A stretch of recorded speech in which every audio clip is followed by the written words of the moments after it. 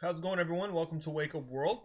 Um, One of the things I want to talk about this week is the elections and just my thoughts on this, and also a thought of what if, as far as as far as it has to do with Obama. Okay. Um,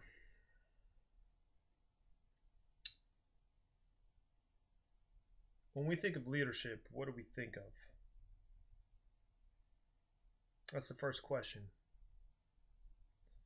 John Maxwell teaches a rule that you know you're a leader by looking behind you and seeing those who follow you. Now, however, true leadership is about turning your followers into leaders. That is true leadership. True leadership is also not someone that makes commands, gives commands, and says they're going to do this and that, but they're actually the ones that get on the front lines or with you so it gets done. Good leadership are transparent people. They live by humility and integrity. They're willing to take risks, but calculated risks. They look at both sides of the people. In this case, both sides, a Democrat and Republican. And what's going to be best for them. They truly stand by what we're supposed to do, and that's ask the people, not the Congress, what's going to work for the people.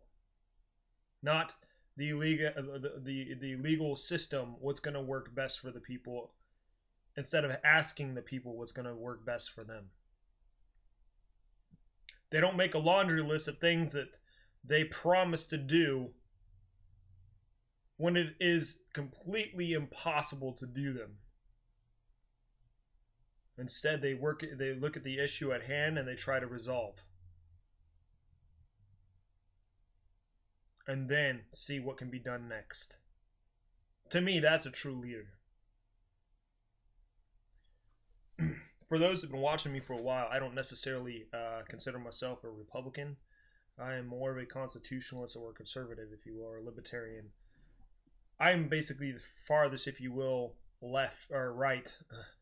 When it comes to left and right, the farthest right you could be.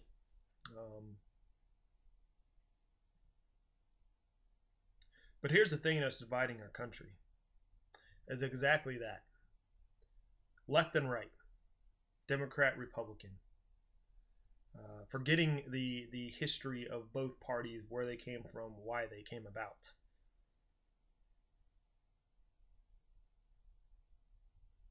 In the Bill of Rights, in the Constitution, it says we the people, not Democrats and Republicans. It says we the people. The first issue I think that we need to work on as far as selecting leadership is creating a common between the two, working together instead of against each other. Because we'll solve nothing. When you turn the wheel to the right, it's going to go in a circle. When you turn the wheel to the left, it's going to go in a circle. We're just going to spin in one direction or the other, instead of stopping, seeing where we're at and where we need to go.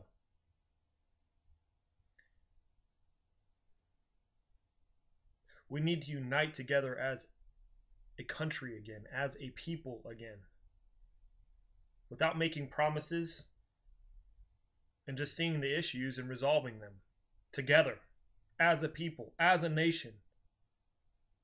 Not racially divided, not divided by Democrat or Republican, by libertarian or liberal.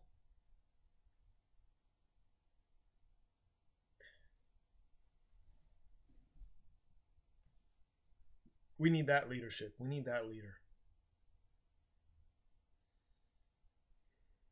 So as far as the elections go, here are my 2 cents. And this is YouTube. I'm just speaking my heart and trying to find a stand biblically. What we need, and I don't care who you are, I respectfully say that, But the further our country goes away from God, the worse this country is going to become. We've been seeing it. I want a man after, or a woman after God's own heart. That's the type of leader I want. Someone before he ever begins to go through paperwork for that day, or go to this conference, or hear this or hear that, they go into this first every morning. They go before his throne before they go to try to lead people.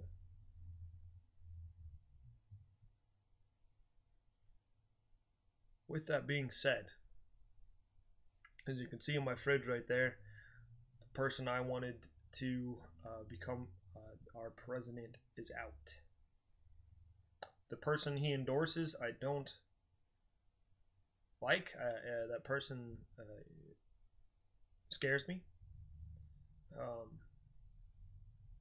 Promising the same thing that the current leader that we have, and that's change, when no change, the only change that happened was to hurt us. So with that being said, I'm not an endorser for Trump. The reasons why I don't like Trump: he's too arrogant. He's a businessman. Businessman in a leadership position that he wants to run for.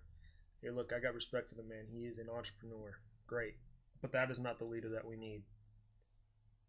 When you're a businessman like that, hey, one store closes, you can open 2 more in a better location. That doesn't happen here.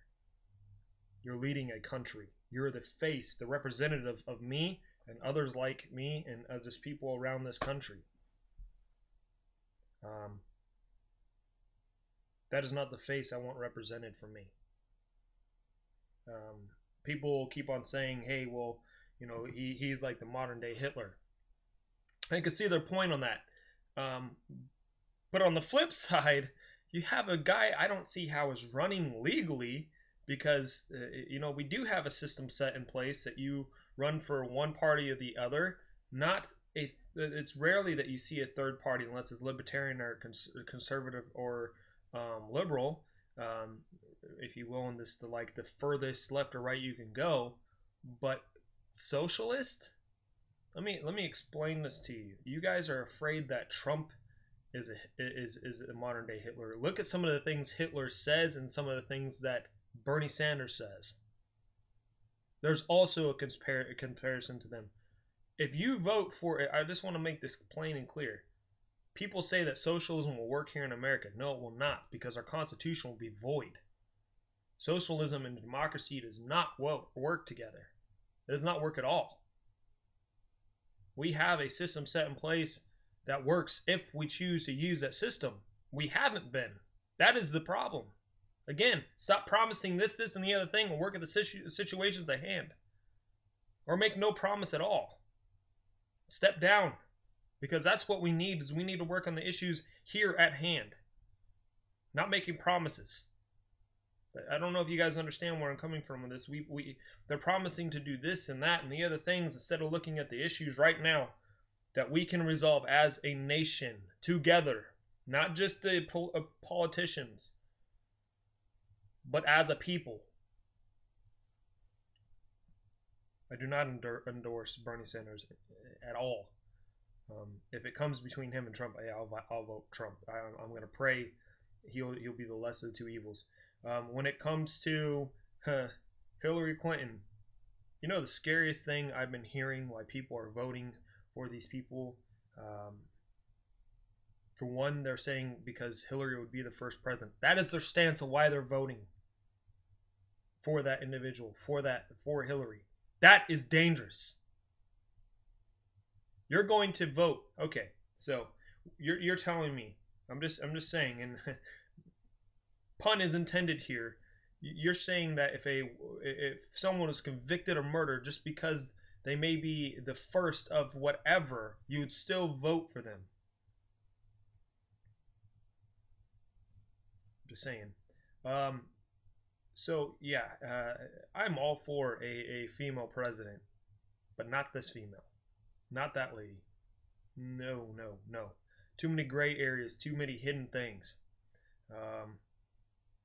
Cruz, as far as he goes, I'm not a big Cruz fan either, just by some of the things he said when he was younger.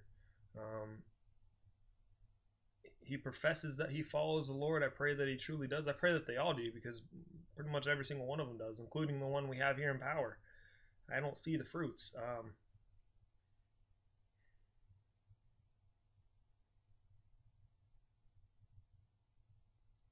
Choose very wisely who you sign, who you check mark by, and why you check mark. Don't make it because he's cute, he's old, his hair, he's funny, he made me laugh, he promised this, and the other thing. Look at what they have done beforehand, before you put them in power of what they want to do and may do something completely different.